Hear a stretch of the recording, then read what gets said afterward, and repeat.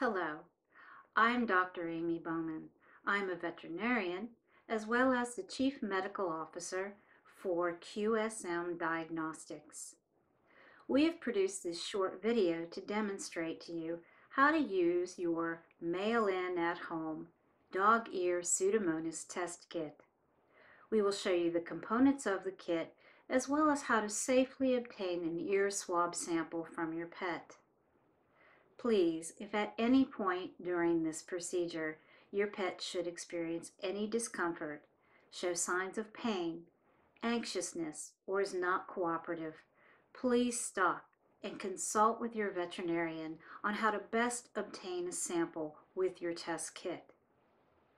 Also, please watch this video in its entirety, as well as follow any written instructions prior to obtaining a sample from your dog's ear.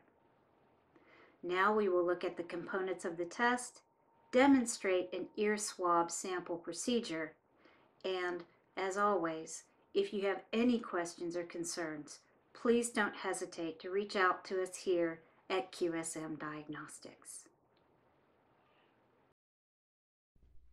Here is a graphic representation of normal dog ear anatomy.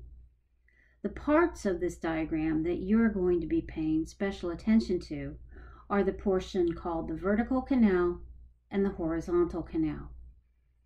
Basically, what we are going to do is ask you to hold your dog's ear pinna or ear flap and then place the swab vertically downward, obtaining a sample from your dog's ear from the vertical canal.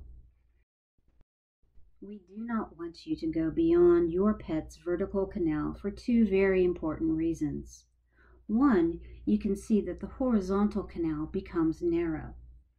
By placing a swab beyond this point, you can create discomfort and pain for your pet.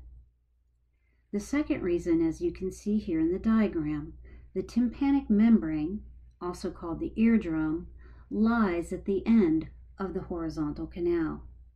We do not want to risk any injury to the eardrum during this process.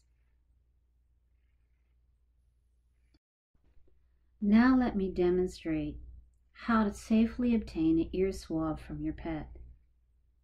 Jack here, fortunately, does not have an active ear infection, and his ear canal is open and comfortable. Should you lift up your dog's ear pinna or ear flap and see that the opening to your dog's ear is swollen shut or is very narrow, please stop. It is not appropriate for you to be taking a sample from your dog's ear if your dog's ear is in an inflamed and painful condition.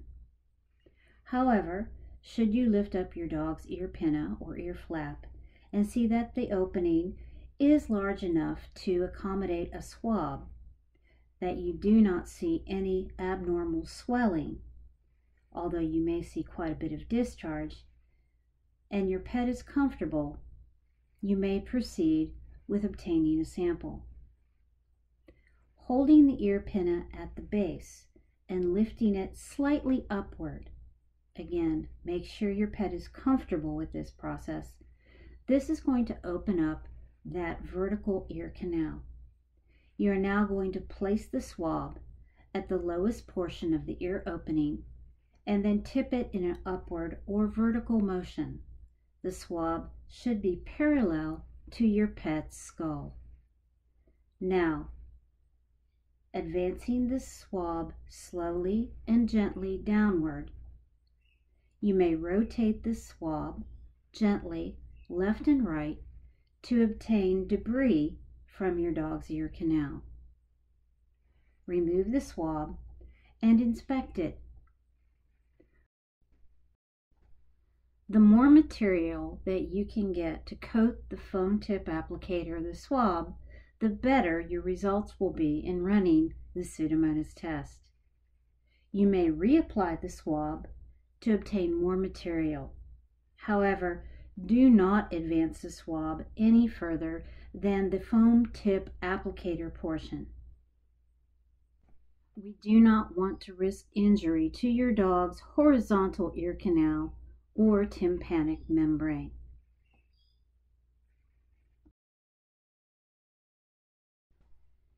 Here are some photographs of different swabs taken from pets' ear canals. As you can see, the material can be dark or light in color. Regardless, just ensure that the applicator portion of the swab is coated with material from your pet's ear. This will ensure the most accurate testing for your pet. Here we see some of the components of your kit. You will receive 2 swabs and 2 tubes. One tube is separate from its swab, and the other will be sealed with its swab in plastic. Once you have utilized the swabs and obtained samples from your pet's ears, please put them in the appropriate tube. You will see that on each tube there's information for you to fill out: your name, your pet's name, and the date you collected the samples. Please also designate whether the sample came from your pet's left or right ear. Once you've labeled the tubes, place them in your specimen bag and fill out your sample submission form. You will see that there's a number on the tubes, and this is your test tracking number. Please notate this number on the appropriate line on your submission form. If you have any questions on filling out your submission form or anything else during this process, please don't hesitate to reach out to us here at QSM Diagnostics.